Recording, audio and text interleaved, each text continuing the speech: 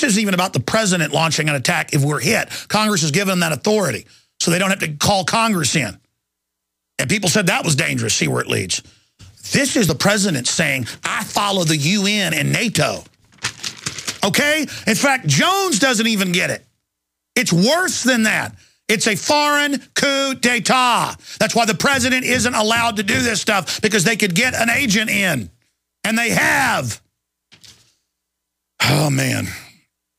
Whereas the cornerstone of the republic is honoring Congress's exclusive power to declare war, the cornerstone of the republic, that's right, the cornerstone of the republic. I'm going to say that again, the cornerstone. Founding fathers said that. And I'm reading military brass debating whether Obama can do this. How brainwashed. All you got to do is go read the Constitution, dummy, that you swore an oath to. The good news is most of the military is awake. 9 out of 10 comments from the military I'm reading are just like totally awake. Whereas the cornerstone of the republic is honoring Congress's exclusive power to declare war under Article 1, Section 8, Clause 11. Let me say that to the military again. The cornerstone of the republic is honoring Congress's exclusive power to declare war under Article 1, Section 8, Clause 11 of the Constitution. Now, therefore, be it resolved by the House of Representatives, this Senate concurring. The Senate has now concurred with this. Okay, there's a Senate bill. Senate's on board. This is the sense of Congress that except in response to an actual or imminent attack, that's ICBMs coming in, against the territory of the United States, the use of offensive military force by a president without prior and clear authorization of an act of Congress violates Congress's exclusive power to declare war under Article 1, Section 8, Clause 11 of the Constitution, whereas constitutes an impeachable high crime and misdemeanor under Article 2, Section 4 of the Constitution. And it goes on. No debating. No debating. No, no, no. There is no discussion. This is high treason and beyond. This is treachery. Because you can argue it's not treason if you're really a foreign agent. It's espionage. Obama, Panetta, the brass that goes along with this are all guilty of espionage by the corporate crime syndicate, mafia, known as the New World Order. And I've had it. I want our republic back. If they get away with this, what do you think's next? Secret arrest of citizens, shutdown of free speech, all of it, and all the bondage that comes with it. And I've sworn on the altar of God, eternal resistance to these people. You're like, why are you getting upset? You men get upset for these times, not for going to some football game and getting angry. I'm skipping this break because I got a bunch of military officers and others calling in right now. Current Marine, Army, former retired officers, but I want to hear, we're going to go to, but I want to bring Watson up here. Watson, this is just, same thing in England, where you're at. They've signed over your country's control to the EU, and now they've signed it over to private banks. This is coup d'etat by banker. Obama launches banker coup over U.S. I mean, that's not words. That's what it is, Watson. How incredible is this? Well, Alex, I think they're going to use it, even if they have a battle over it, and, you know, you win the right to not have the UN and NATO in control of U.S. affairs, then they're just going to use that battle to then attack Syria without the UN. So you're damned if you do and you're damned if you don't. We are, Paul. We must have called. Did we call your cell phone? No, it's the house phone.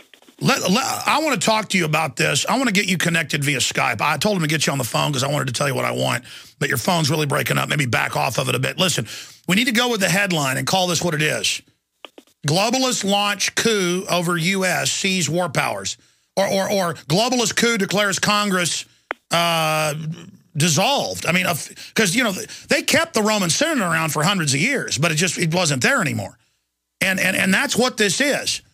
You know, globalist coup d'etat. Congress declared completely ceremonial. I mean, and listen, I want the phone numbers to the House and the Senate, and I want to call on people to speak out against this.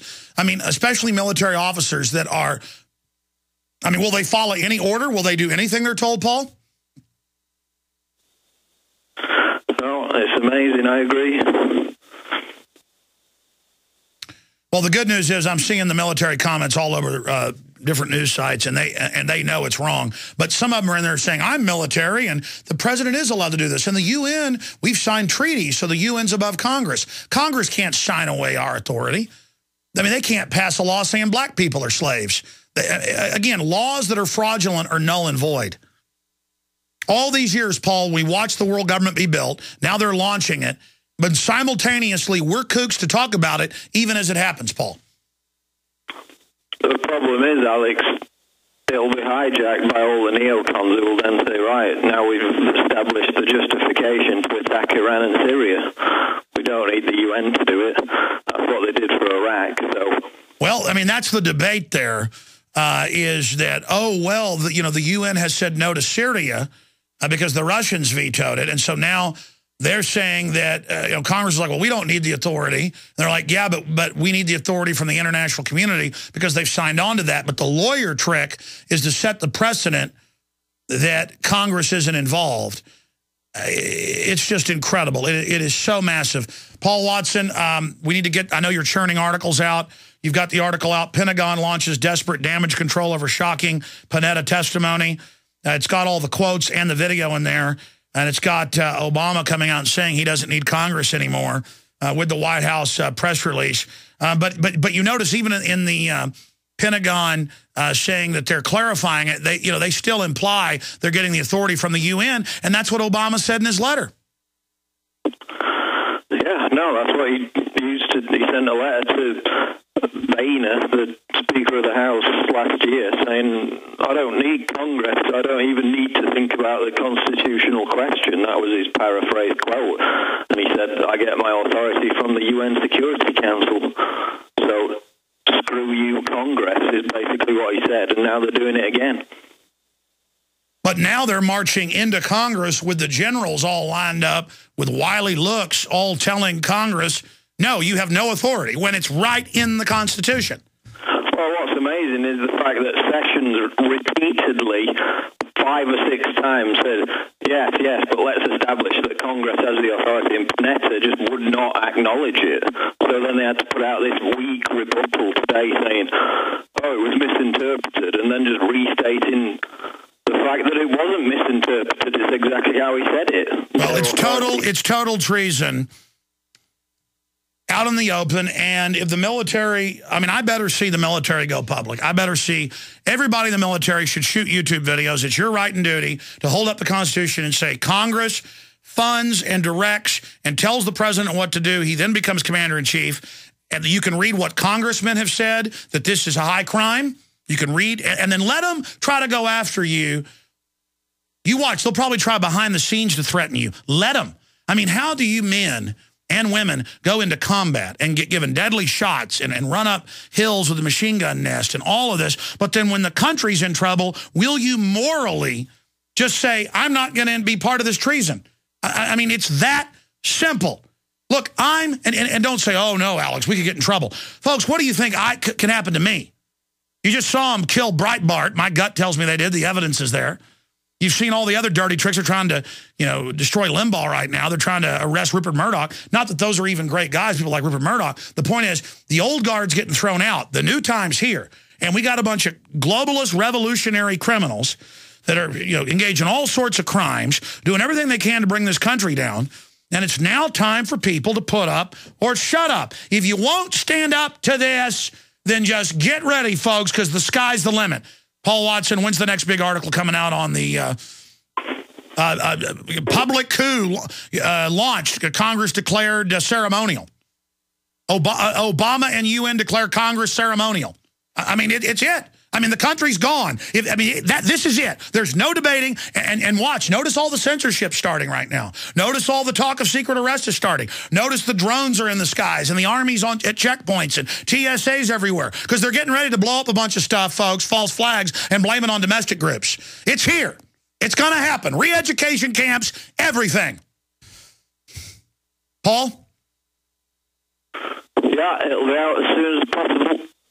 All right. Thank you so much. Thanks, Alex. All right. There goes Paul Watson. All right. Let's go to the military calls here. We've got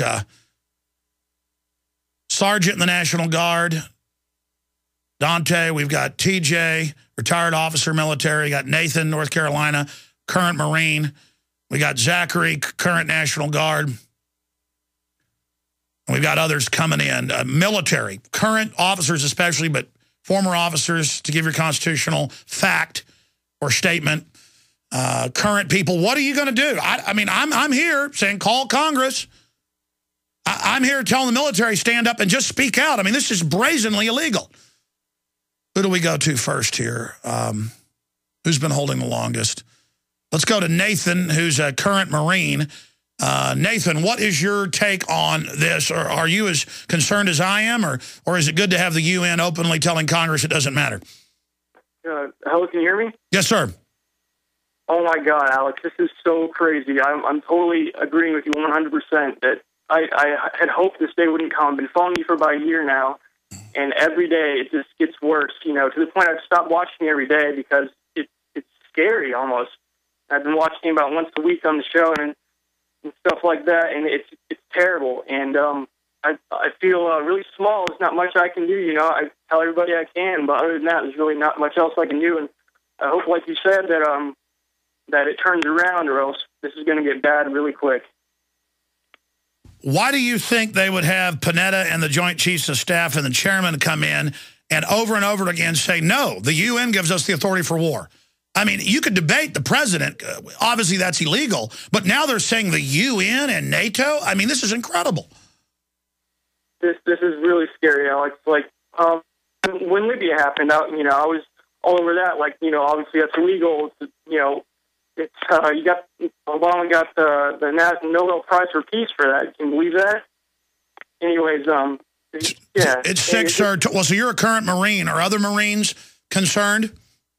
A few of them, yeah. It's not something you can really talk about unless you're behind closed doors here. But yeah, I have a few supporters.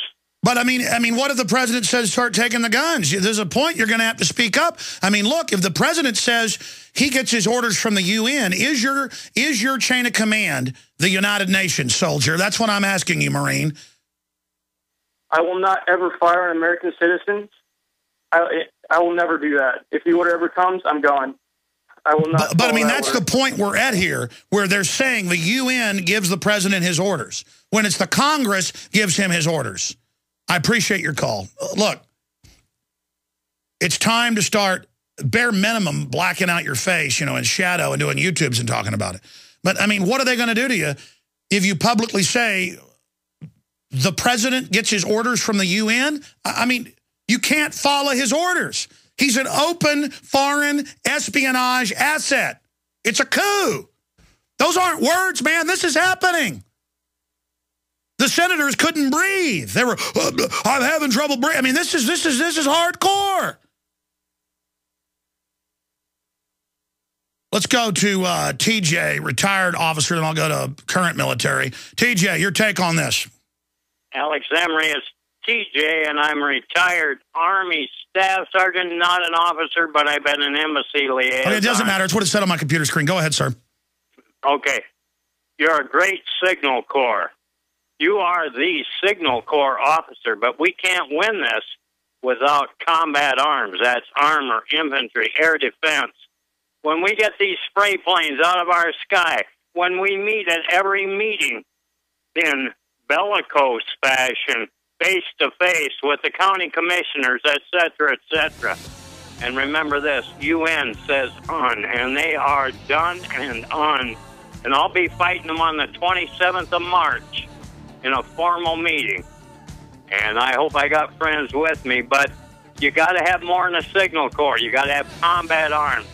That's right. People have to be on the ground in the info war, as Paul Revere is everywhere, pointing out the open traitors. The traitors are trying to hide it in plain view. More calls straight ahead. Stay with us. We're on the march.